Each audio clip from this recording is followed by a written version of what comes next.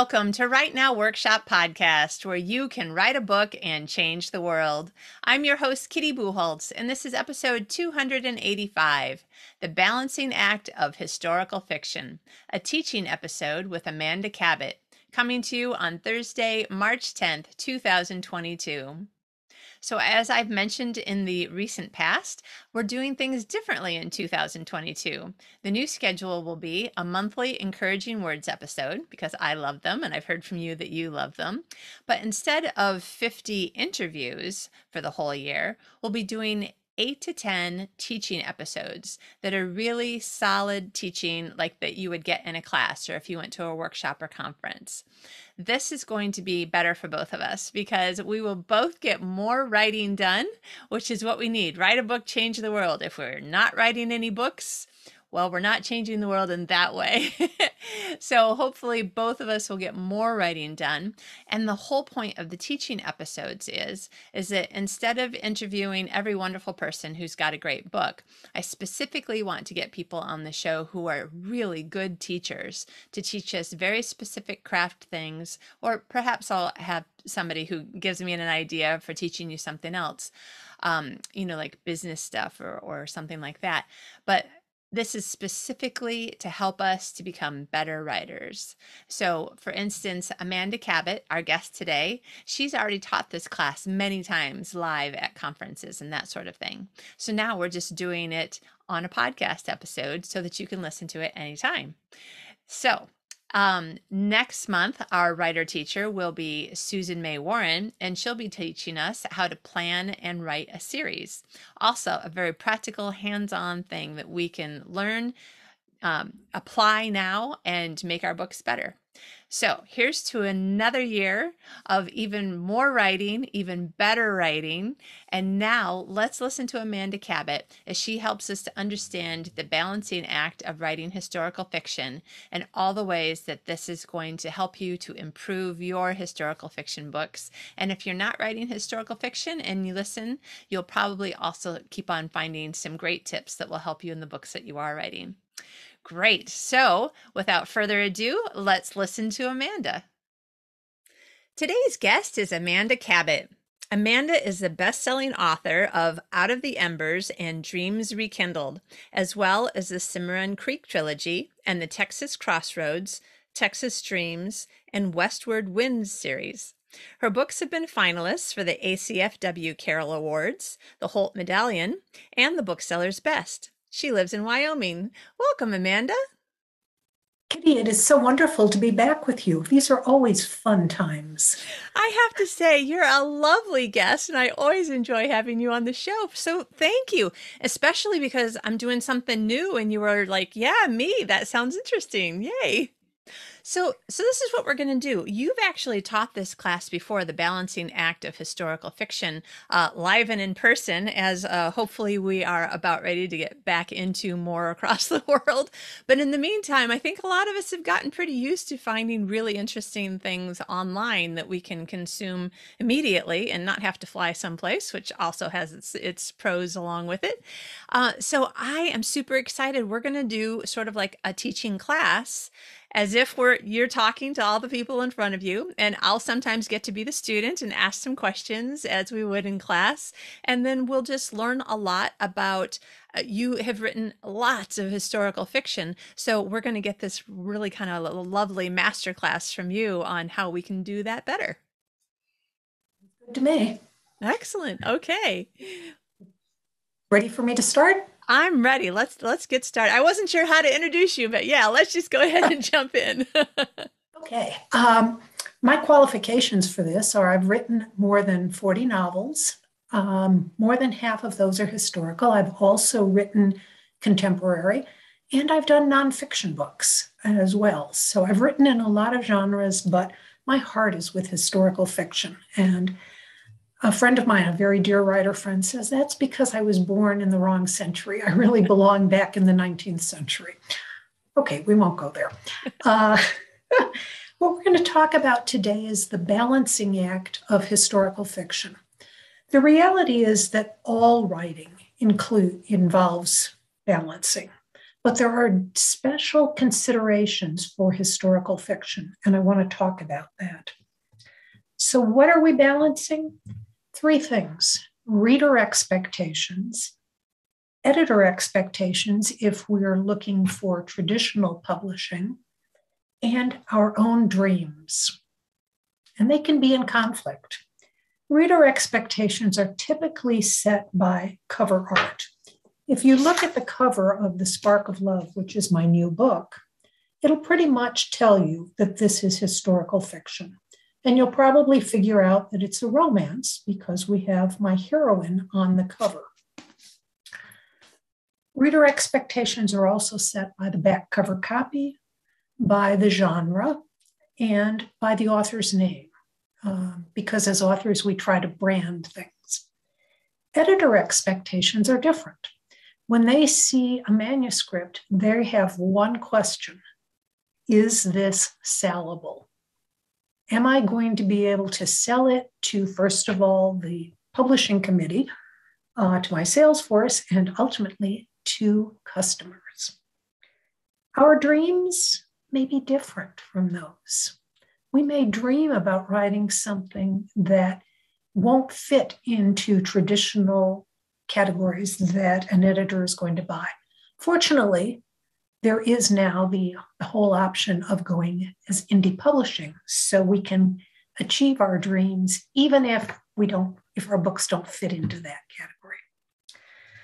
But on to what are we balancing? The first major thing that you have to balance is information versus entertainment.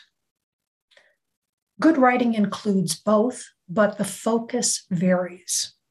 When we're dealing with nonfiction, the primary focus is information. You pick up a nonfiction book and you want to learn something. That's the primary reason you're picking it up. But if there isn't some kind of an entertainment factor, you're not going to keep reading.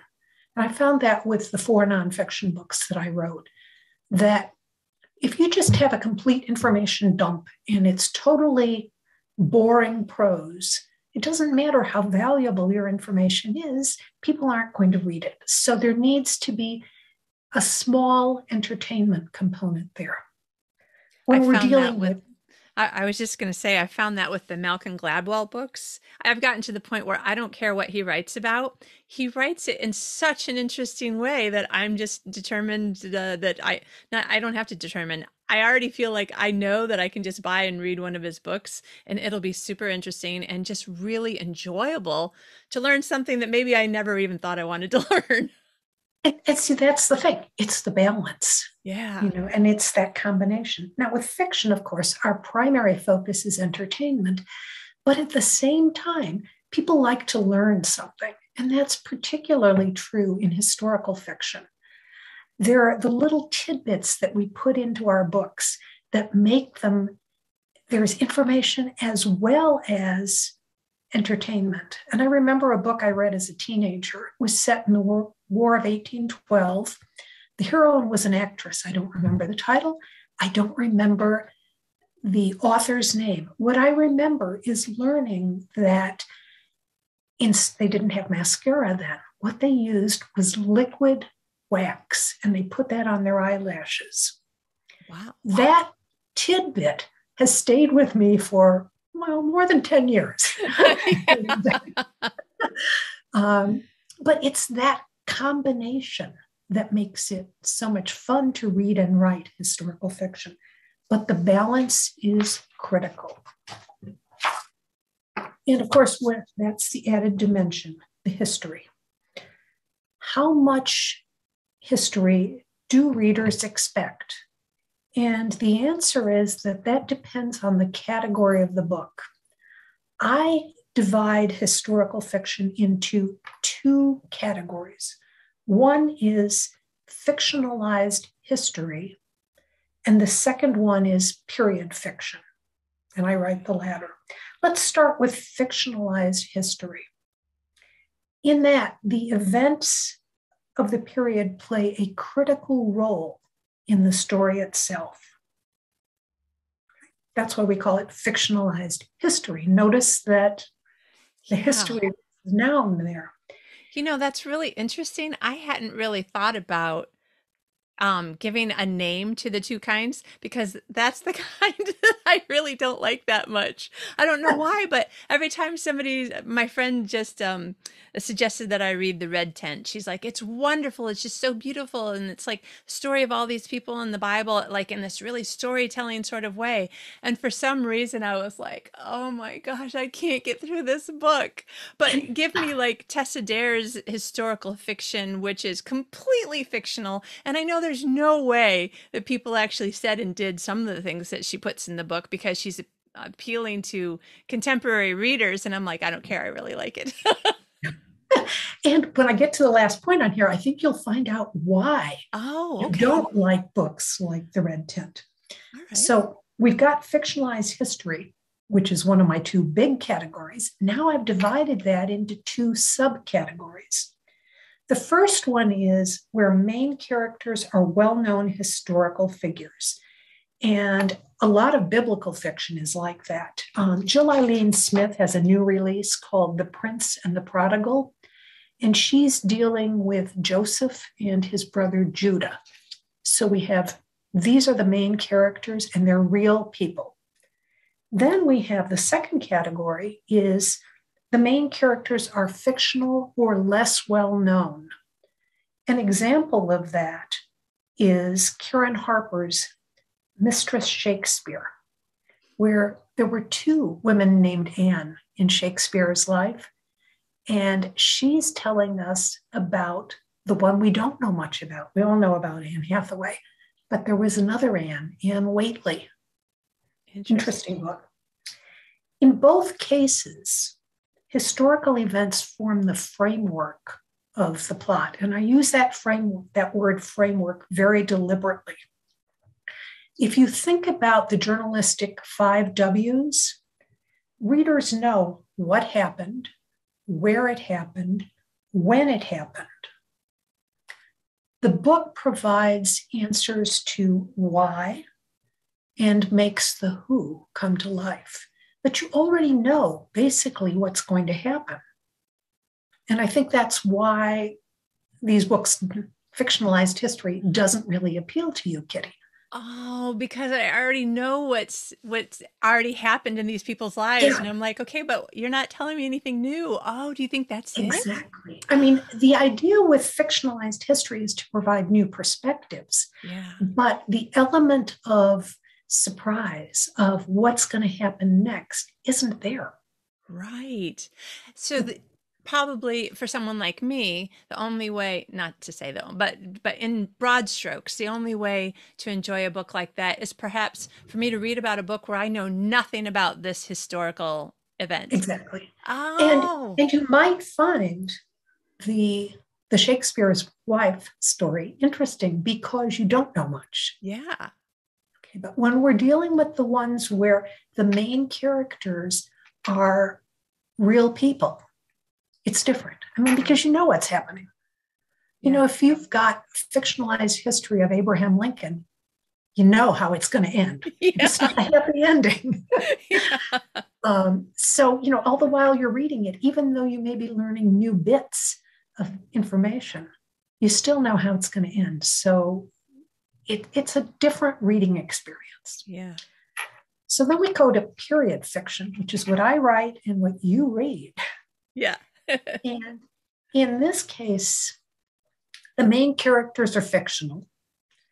Historical personages, if any, play a minor role. And historical events form the backdrop, but not the framework to the story. It's a way different focus. Why do we care about this? Well, readers want to be transported to a different time.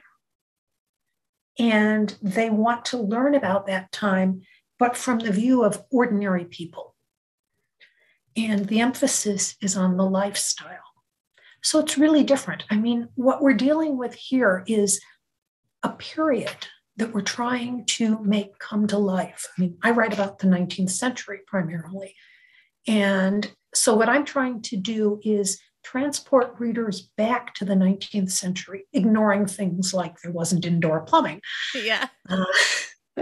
But what they're trying to do is have an experience and see what was life like then. And yes, we do romanticize it a bit. Yeah. Um, But I will say, in Spark of Love, your book that I've been reading, there were two things that already is like you said, something that's just struck me and is staying with me.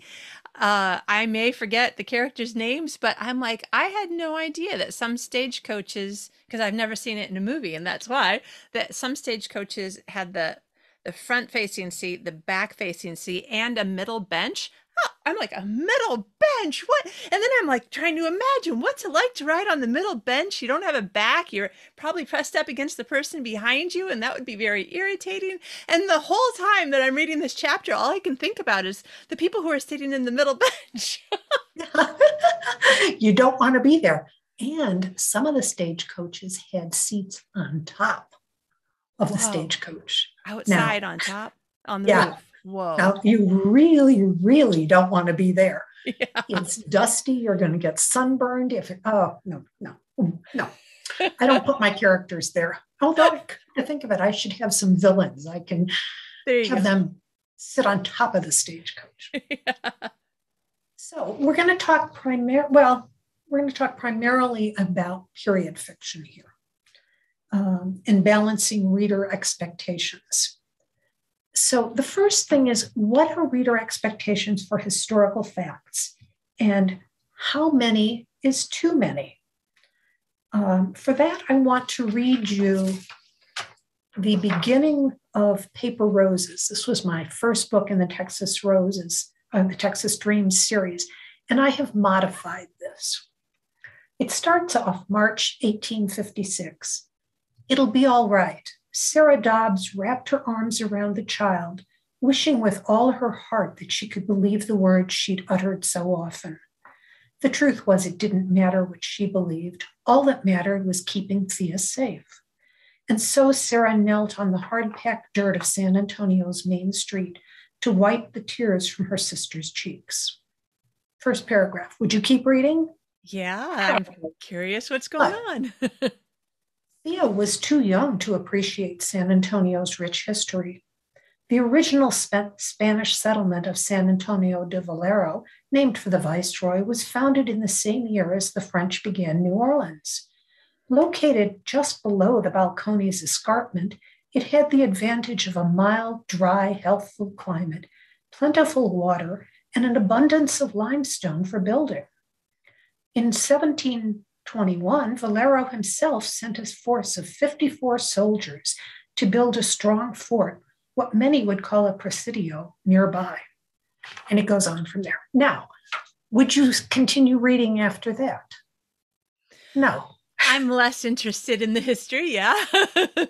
The reason is, first of all, that's an information dump, which is something we should never do. The other thing is, it has no bearing on it. When you're giving these bits of history, they have to be relevant to the plot. You don't want to just dump information. Who cares about how San Antonio was formed? We care about Sarah and her little sister. We want to know what's happening to Sarah. Do we care when San Antonio was established?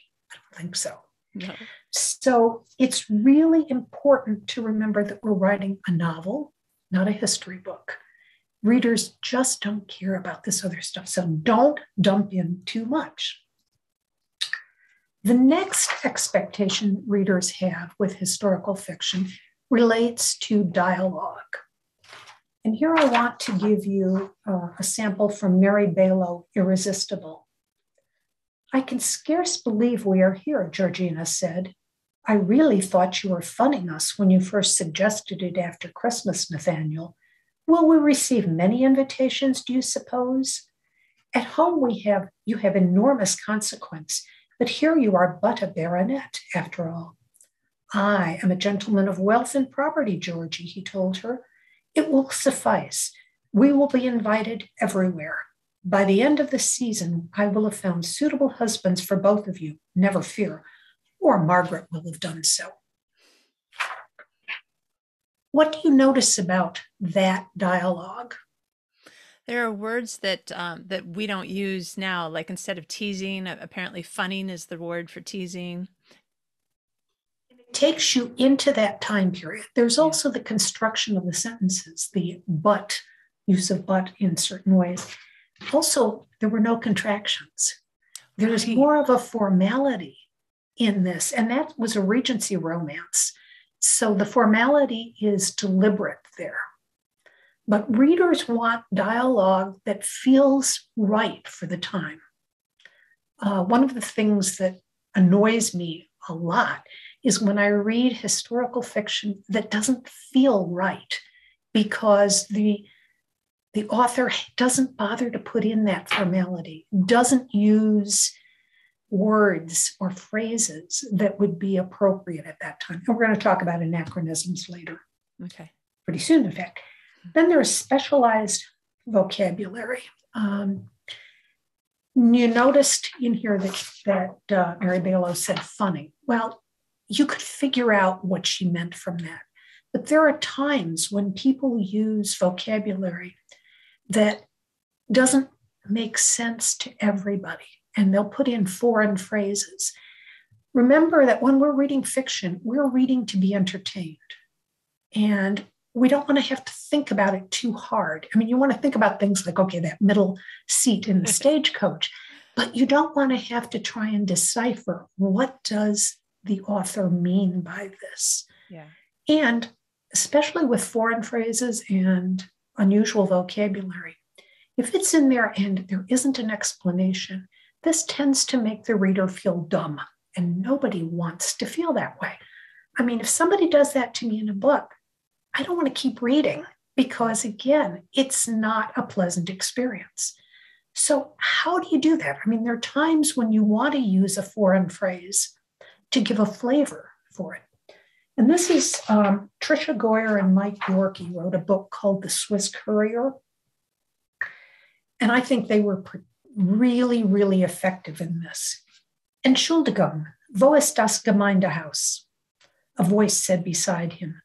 Jean-Pierre turned to the rotund businessman in the fedora and summer business suit, asking for directions to City Hall. Nice. Okay. Yeah, that's perfect. And then the next thing is, ich bin nicht sicher. He shrugged and was about to fashion another excuse. So you didn't have to know what the German was. The explanation was there, but in a very professional way. Yeah. Very clever, actually. So be careful with that. Oh, and I mean, the goal on all of this is that our reader is seeking entertainment. Now, maybe they learned a teeny bit of German from that. That's fine. But if they didn't, or if they don't know a single word of German and don't care, they didn't have to worry about, they didn't have to think, what does this mean? It was in there. But you had the flavor that somebody was speaking in German. Then we get to anachronisms. Oh, one of my pet peeves. And I see it so often in manuscripts that I'm judging in a contest where people think they can write historicals, but they don't do their research. And of course, an anachronism is, according to my dictionary, quote, a person or thing that is chronologically out of place. And so I'm going to give you an example. This is from a medieval romance, not a real one. Well, actually, it's modified. Can you not settle this peacefully? Marguerite asked Elaine. Surely he must see how conflicted she was by the situation. Though she distrusted Henri, he was quite the swordsman. Perhaps I was mistaken, Elaine said, not bothering to hide his scorn, but I thought it was a knight's duty to protect his lady. Marguerite sighed. She wouldn't go there. Instead, she nodded stiffly, then took her seat next to Louise. The teenager's enthusiasm for the fight stood in marked contrast to her own reluctance to see blood shed. But the fight was over almost before it began. With one deft stroke, Elaine sent Henry's sword ricocheting against the wall. There were a number of anachronisms in there. The first one was conflicted. Surely he must see how conflicted. That came into usage in 1967. No. Wow. Then, though she distrusted Henri, he was quite the swordsman. That phraseology is from the 90s, 1990s. Oh my. She wouldn't go there. Again, something from the 90s. The teenager, that's 1921. Ah. And ricocheting is 1828. Wow. I only caught a couple of them. So, how did I find all this? My very tattered and worn dictionary with date of first usage. Mm-hmm. But why do we care about anachronisms? The first reason is that they brand us as sloppy writers. We do all kinds of research. I mean, we try to find out what are the details of daily life? What does clothing look like? What historical things were happening? If you don't do the research and if you have these inappropriate terms, it says you're sloppy. You didn't do that research. And the second reason is that some readers will catch at least some of these. Some may be annoyed, but keep reading. Some may become so annoyed that the book turns into a wall banger. Wow. Pick it up, toss it against the wall, and never again read this author. Right. I mean, are you willing to take this risk? And the answer should be no. I mean, I really, really tell people, whenever you're writing, think about this word, and when you're using a word, and I wonder, would it be in use then? I write in the books set in the second half of the 19th century. So some of these words, like ricocheting, would have worked. The others in there wouldn't. And as I'm writing, I'm constantly asking myself, is that a word that would have been in use then? I happen to like the word camouflage. I can't use it because it came into use during World War I. So I can't have that. I at one point was saying, well, pinpoint. She was going to pinpoint something and had to look that up. Nope, can't use that. That's not a 19th century term. So it's important, and it's also part of what makes writing historical fiction difficult, because this is work that you need to do. You need to figure it out. Yeah. Wow. Okay. The next thing in reader expectations is author's voice. And there's a historical voice and a contemporary. This book, what do you think about this? A chicken will never break your heart. Not that you can't love a chicken. There are some people in this world who can love just about anything, but a chicken will never love you back. When you look into their beady little eyes, there's not a lot of warmth there, just an avarice for worms and bugs, and if it's a rooster, a lot of suppressed anger and sexual frustration. They don't return your affection in any way. Expectations, relationship-wise, are right at rock bottom. That's why Libby Brown decided to start a chicken farm. That definitely sounds contemporary. Yes, I mean, this is my good friend Joanne Kennedy's debut book, Cowboy Trouble. There were chicken farms in the 19th century, but this is a contemporary voice. I mean, if you read this first page and find out it's set in 1856, you're going to go, no, I don't think so. Yeah. Compare it to this one. Even as a small child, she knew that she was different. In a world of the well-born and the other, those far, far beneath, the girl had the misfortune to be neither high nor low. She lived on the outside looking in, her nose pressed to a cold pane of glass which walled her away with whispers and with glances cut askance. In her earliest dreams, the girl became not a princess, but a downstairs maid in a gray serge gown with a snowy white apron and a stiffly starched cap. She took tea and toast at the kitchen table, elbow to elbow with everyone else, laughing at the coachman's card tricks. Clearly historical. I mean, you've got the details of the downstairs maid, the gray serge gown and all that. But more than that, there was a formality to the writing that you didn't hear in Joanne Kennedy's book. This is Liz Carlisle, Wicked All Day. So writer's voice is important. And some people can switch between contemporaries and historicals and change their voice. Others can't. I mean, I think we all have as writers something that is most instinctive to us, and you need to go with that. If you don't have a historical voice, it's hard to fake it, but it's important. So how do we accomplish all of this? How do we bring readers into our world? How do we make it make sense?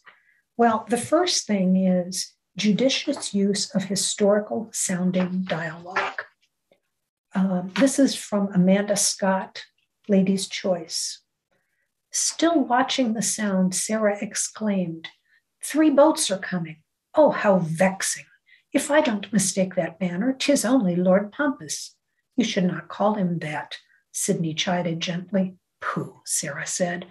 Ardlev is as pompous a man as walks, and far too old for Adela. Why, he must be near father's age, whilst she is but 24. Nice. We had vexing, 24. I mean, this tells you without overwhelming you, but it's still historical dialogue. Yeah. Another way of doing it is era-appropriate analogies. You definitely don't want to say, well, she moved at warp speed if you're writing in the 19th century. But look at this. This is Vicki McDonough, the Anonymous Bride. They crossed the street shoulder to shoulder like a trio of gunslingers looking for trouble. That sounds good, yeah. No question, 19th century. Yeah. Then telling details. Again, remember my thing about the whole thing with San Antonio and all that history? We don't want that, but you want something that shows people, that gives them that flavor for the time period. This is Stephanie Grace Whitson's 16 Brides.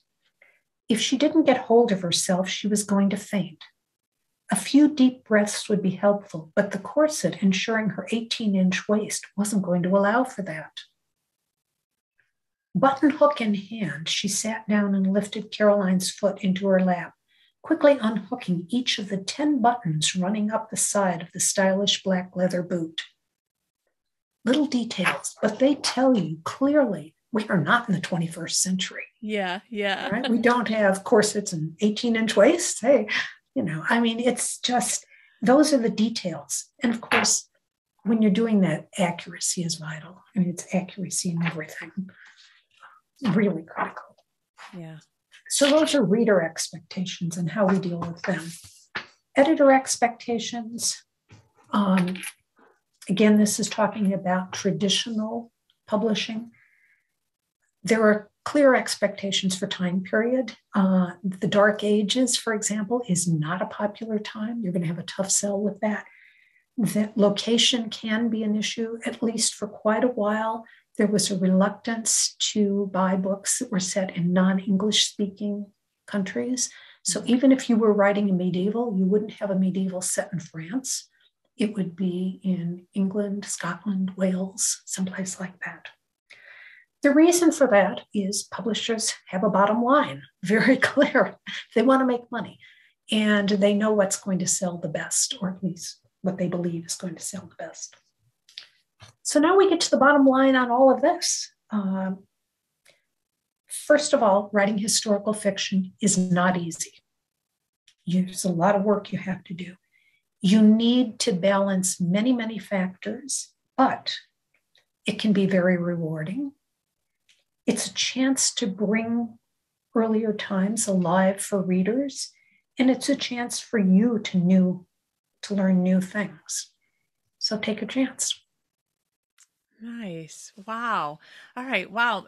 I don't really write historical for a lot of the reasons that you mentioned. I always think to myself, that's too much work. But also, my voice really is contemporary. And I feel like need to find a way to meet your friend Joanne, because she sounds like she's just a fun person just by listening to her book. Yeah, she is. Her books all have that sense of humor. She'll deal with very difficult subjects at times, but underlying, I mean, you laugh at times, and that's fun. Yeah, yeah. Okay, so I'm going to ask you some questions. We'll pretend this is a Q&A and I'll be all the Okay. students. So, my one question is, it would seem to me that not it's weird to me whenever I run into a writer, a writer who doesn't read much. I understand sometimes you're on deadline and don't have time for a period, but I've met a couple of people who said that they were writers and they really don't read, and I'm like, I don't understand that at all. But it seems like this genre in particular would be one that you need to enjoy probably reading in the genre and probably reading nonfiction in the period. Is that right? Absolutely, the nonfiction.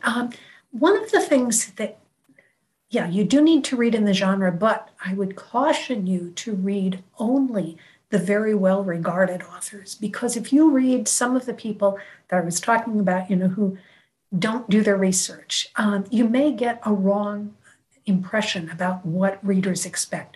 Find the books that are selling really, really well, and then read them and study them and figure out why. What does this reader do? What does this author do that appeals to readers? But yes, there's a lot of research that you have to do. Yeah. And there's a whole thing that I did on tools of the trade, what kinds of books to do your research on. And very quickly, Oh, starting, you start in the children's section of the library. oh, Yeah, you can, if I want to write a book set in the Civil War, I can get, books that are 10 volumes long, right? But if you start in the children's section of the library, you get the summarized version, you get the highlights, and it tells you what you need in terms of setting your book. You can figure out what time frame do you want. If you're, again, doing the Civil War thing, what battle do you want to focus on? And then later on, you go for general history books in the adult section, but you don't have to read through thousands of pages. You can, if you want to have the Battle of Antietam, if you just go to that section and you find out who was there, which states had troops there, who was on what hill, what was happening. right. Diaries and biographies. I've found diaries fascinating because they give you the real story of what's happening and how did people deal with life at that time. They give you the little details, like the 10 buttons on the boot. Costume books. I'm very fond of Historic Costume for the Stage by Lucy Barton. That's designed for people who are doing stage plays, but there are pictures in there. There are descriptions of what fabric people used at that time. Right. You're not going to have somebody using nylon in the 19th century. It wasn't invented. Yeah. So those recipe books, picture books, the Images of America series, which have pictures of places through the era, very, very key, because the old story of a picture's worth 1,000 words is true. And you can learn a lot just by, or at least for me, it's been invaluable. Yeah. And of course, my favorite one, the dictionary with date of first usage. Yeah. I have to say that was the one that I was looking at the first time that I ever wrote a proposal. I think it was for Tyndale House, for a 1880s story that would be for an anthology. And I was like, all of a sudden it kind of occurred to me, oh my goodness, I need to know, did people say things like this? Did people say, hey? It turns out they did. And other things that I was like, thank goodness the dictionary has that, or at least the large dictionaries have that date of first usage. And then, of course, I kind of get stuck into the, oh, what about this word? What about this word? Things that I'm not writing because I'm just so interested now. Yeah, you can spend a lot of time going down rabbit holes with research because there are just so many fascinating things. But if you're ever going to get it done, the key is focus on find out what specific time period you want to write, to set it in, and then figure out only what's happening then. Like if you're going to have a telegram coming, well, did it come? Were there telegraph lines in that part of the Texas Hill Country in that specific date? Yeah. And that's where you're doing pinpointed. Notice I can use that word in our conversation, Yeah. even if I can't in my books. Um, you're you're doing very focused research at that point, because Yeah. otherwise you'll spend your whole life doing research. Right. Never get written. Yeah. Yeah, it's funny because I was just talking to a couple of my different coaching clients over the last few weeks, and I was mentioning to them, you need to find out what are the questions that you don't know the answers to. Write down the questions so that you can focus. Just go find the answer to that one question, and then just try to keep your blinders on so that you don't. And give yourself like a time limit. Or I mean, this is what I've told people who are not writing, by the way, historical fiction. They're writing about maybe historical events but in their contemporary story, and I said, also put a timer on, and this is how long you're allowed to spend on your research, and then you have to get back to writing. Really good advice. So that is really, really interesting. About go to the children's section to get the broad strokes, which again is a word that we couldn't probably use in the 19th century. To get the broad strokes of, and I heard it as setting, but I suppose broad strokes of the history and the setting itself. But I'm thinking, okay, so setting, character, dialogue, these are all three separate but specific things that are going to not be the same as today. So what would you do to find out more about, without having to read, thousands of pages, to figure out what your characters, probably can do, but generally wouldn't, or they really can't do, and so you just can't have them do it, or, you know, um, different choices. We have a lot of, let me just say, Tessa Dare being one of my favorites, who writes definitely fiction set in a historical Regency romance period, I think. Um, there are times when her characters are making decisions that I'm like, yeah, but in the back of my mind, I'm thinking, I wonder if she's even allowed to make that decision, based on her station in life and where she lives in the world and the time period. And um, but I like being able to cheer for her to, like, be true to herself or whatever. But how do you find out the answers to the questions so that if you're breaking something, or you're going to have to find a way around that really wouldn't have happened unless, how could I make it work? Part of it is what you had said, reading in the genre. Like if you want to figure out dialogue patterns or what people do, 19th century, I hate to say this because the books are really long, but you might want to read some Dickens, Right. some Jane Austen, and you get a feel for what people did at that time, how they spoke. Little Women's one of my favorite books, and that was written in the 19th century. It gives you a feel for what it was like for young adults in that period. And some of the things that again become anachronistic are when you have characters referring to each other by their first names. Mm-hmm. There was a great deal of formality. You didn't call, if I were first introduced to you, I would be calling you Mrs. Bucholtz. Right. And it would be, and I might do that my whole life. I mean, some women in the 19th century referred to their husbands as Mr. Mr. Wow. Smith. Okay. And, they would address him that way. And when they were talking to people outside of the house and they were referring to him, mm-hmm. Well, Mr. Smith says. Right. I mean, it's not stuff that you see now, but it's just, and somehow or another, that's like instinctive knowledge. Yeah. Yeah. And I suppose then too, you would have to decide amongst the characters that you have, is there anybody who's going to be holding on to, say, their grandmother's traditions, or somebody else who, for whatever reason, has decided they don't like, I don't know, contemporary life, and they want to, even I think probably in every period, but certainly, in the time of life that I've lived, there's all kinds of people who have gone off and just done something different, said different things, and some of them, would become famous for being different. But on the other hand, like my mother was apparently raised by a very formal woman who was raised by a very formal woman. And even into the 50s, my mother was one of those people who wore a dress and white gloves and a hat and had tea, and things that just blow my mind. Like I can't even imagine it. But that was the era. Oh, one of the things that's helpful in this is if you can find etiquette books Oh, from the yeah. time period, and there are some available that will tell you what is allowed and what isn't. And of Right. course, you can have your character railing at that and saying, well, I'm not going to have those constraints, but you need to know what the constraints are.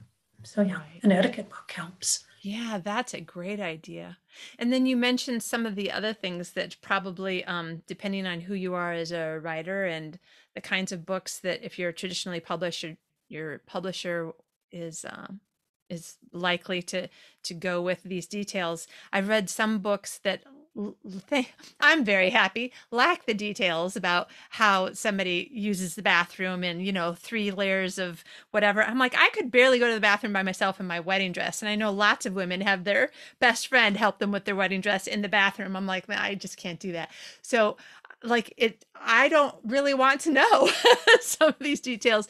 And in other books I'll be reading, something where it was a time travel and she went back to like 1300 and something, and she was shocked that there was nothing under her dress. She was used to wearing panties and there was nothing there. And I thought, oh my gosh. But they said it in a way that it like shocked me into, it never occurred to me that that would ever be a way that people walked around every day. And yet there wasn't enough detail to make me go, okay, let me just get to the end of that and move on.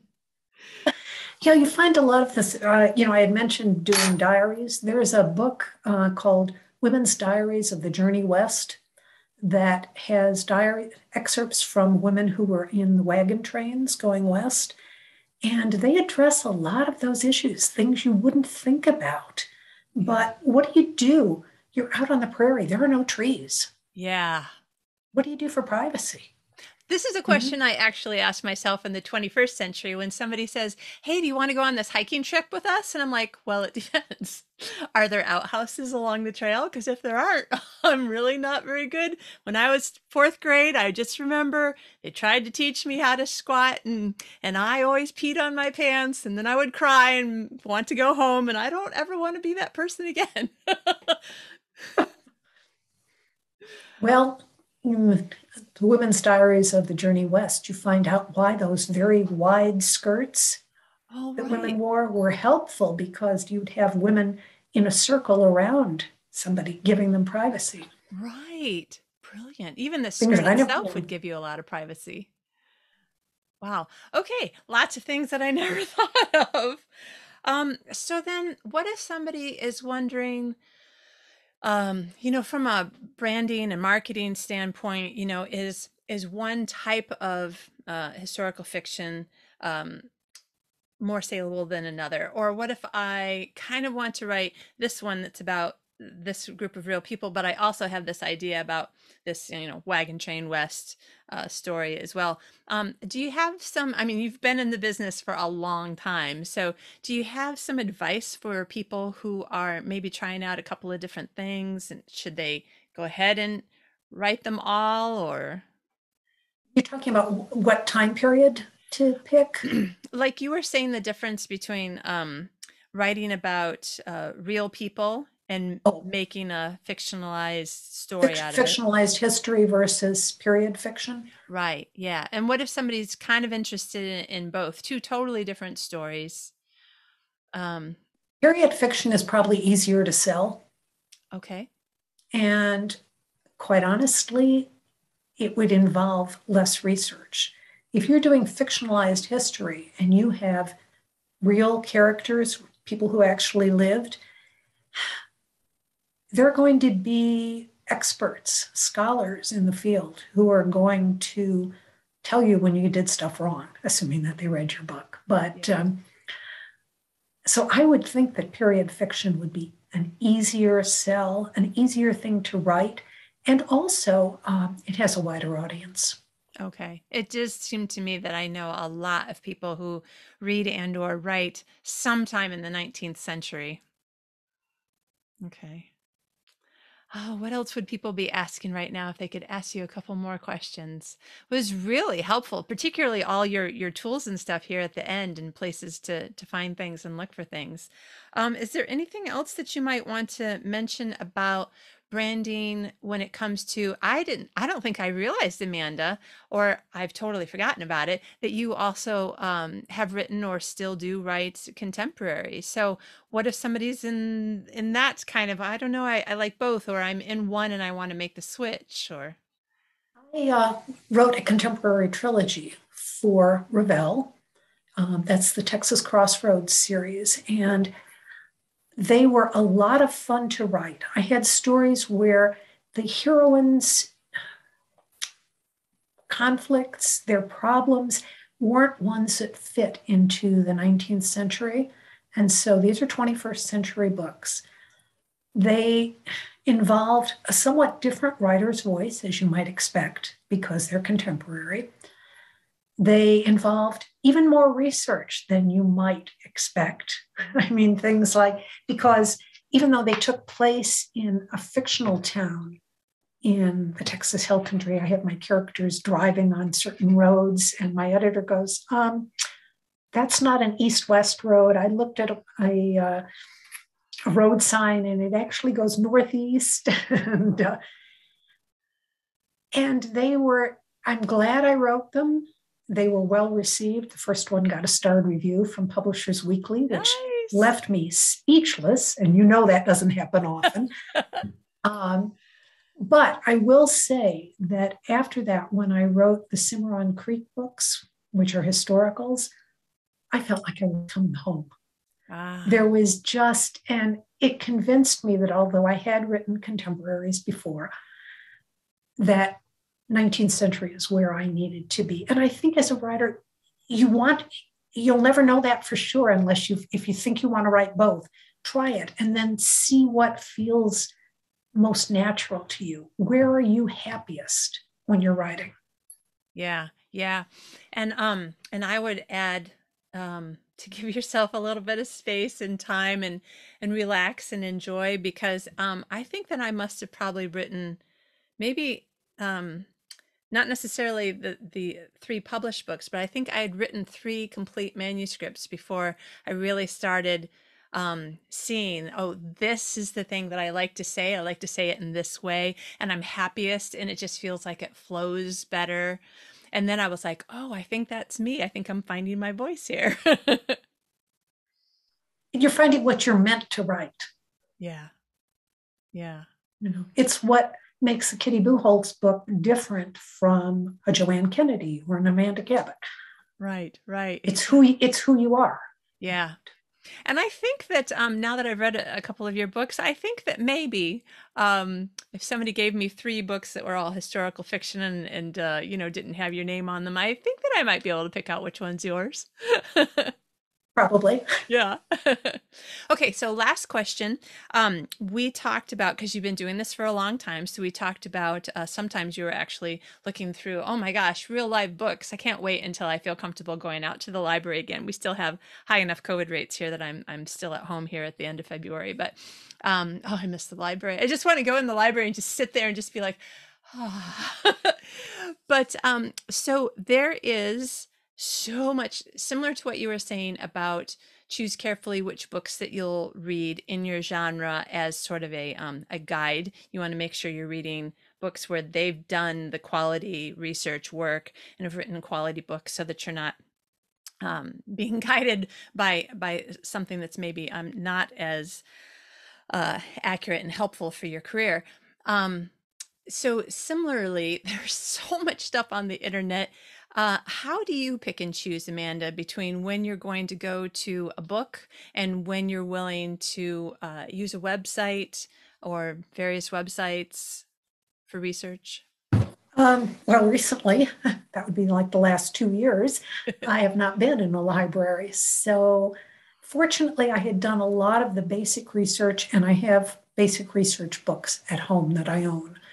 But when I'm looking up a specific thing, like when did telegrams come to this particular, when was the telegraph line extended to a specific part of the Texas Hill Country? I use the internet, but I'm really careful about what sites I go to. If I can find an encyclopedia or something with an EDU Right. extension on it, I mean, because then we're dealing with reputable sites. There's a lot of bad information out there, and you can spend a lot of time looking for it. But it's fairly easy to get information, and I find it's not all that hard to sort out what you need if your search term is specific enough. Right. Okay. Yeah, which comes back to find out what the specific questions are that you need for the book so that you don't get sidetracked as well. Yeah, like I wanted to know at one point, okay, how long is it going to take for the manuscript that I'm currently writing? I have the hero having something shipped from New York City to the Texas Hill Country. How long, coming by train, how long is it going to take? And I discovered there were train schedules. You can find train schedules online From back that show then. you that. Yeah. Wow. And so then you can find out. And I mean, you can be accurate with that. How long does it take? And it depends on what kind of a train it is. Obviously, is it an express versus a local? But you can get some pretty accurate information. Interesting. All right. Now, so final question. You mentioned this one kind of pie several times, and how many people in Mesquite Springs love this one particular pie that they only make at the restaurant, every once in a while. And it's something or other pecan. And I'd never heard of it. I'm like, did Amanda make up this pie? Oatmeal pecan pie. No, I didn't make it Oatmeal up. I pecan. have made it. What? And actually, we did a cookbook called Hill Country Sweets. That was one of the uh, one of the prizes for people who did pre-orders of Out of the Embers, and that has it in there. It's posted on my blog page, on my blog site, that page. But no, oatmeal pecan pie is a real pie, Wow. and not only have I made it, but one of my readers did, and she sent me pictures. That's the Well, best. actually, I shouldn't say she made it. One of her friends made two and brought one to her. Nice. All right, I'm gonna go find the recipe on your blog because I'm a huge pie person, and I was like, oatmeal pecan. I mean, it sounds like a delicious cookie, but how do you make a pie that's oatmeal pecan? Well, you'll find out. The recipe's there. Excellent. Yep. Evelyn's oatmeal pecan pie. Evelyn. Yeah, Mhm. right, right. I was like, not Polly. I was knew it was somebody else's name. Evelyn, yeah. Okay, this has been really interesting. Even though I don't write historical myself, and probably, I don't see that fitting into my brand or my writer's voice in the future. There's a lot of things in here that was just good advice for writing anything that you need to make sure that it fits within the boundaries of your story, whether the boundaries are time and space or something else. Yeah, thank you. Okay, so show us for everybody who is not watching on YouTube, if you're just listening, this is the book cover for Amanda's brand new book. Amanda, tell us a little bit about the book. And I think by the time this episode goes live, the book will have just been released, and congratulations to you. Well, here's the cover. We have my heroine on the top. In the middle is the title and my name. And on the bottom, and I'm absolutely thrilled with this, is a picture of the springs. This is the Mesquite Springs series. And so when the art department asked me, what would you like on the cover? I said, please, can we have springs on the bottom? And I told them which ones I had used as a model, and they did that. What's the story about? Here's the short version of the 95,000 word book. Fearing a spurned suitor, Alexandra Tarkington flees to Mesquite Springs, hoping for a happy reunion with her father. Little does she know that two men have followed her, each with his own agenda, and that the intriguing man she met on the stagecoach is an investigator determined to unmask a con man, her father. Nice. Nice. Yes, I've been reading it the last couple of days, getting ready for our interview, and it has been very intriguing figuring out who's who and why. And like, seriously, dude, this woman does not want to marry you. Why are you still following her? Well, some people don't take no very well. Right? Oh, wonderful. Now, where can people find this book, all the rest of your books, you online or in person if anything's coming up? Well, the books are available any place books are sold, all the online retailers. My publisher has an in-house bookstore called Baker Bookhouse for people who like to buy paperbacks rather than ebooks, and they offer my books at a 30% discount, and free shipping, Wow. which is a really good deal. That's Baker Bookhouse. You can find me at amandacabot.com. I call that my one-stop shopping. It's got information about me. It's got information about all of my books. There's a For Writers section with links to various blog posts that I've done, and also to my earlier podcasts with you, Kitty. Yay. They're on there. So one-stop shopping. Wonderful. Perfect. amandacabot.com. Fantastic. Amanda, thank you so much. I am so thrilled to start having teaching episodes this year. So a lot more focused on teaching writers something from writers who have a lot to teach. And I'm so thrilled that you've decided to take time out of your writing and editing schedule to share with us. This is just brilliant. And I'm so grateful for you to come on. A lot of fun. And for everyone who's watching or listening, I have one last word of advice, which is if you've been thinking about historical fiction and you're not sure whether or not you want to do it, give it a try. After all, who can resist the allure of a book that starts, or at least has the premise, once upon a time?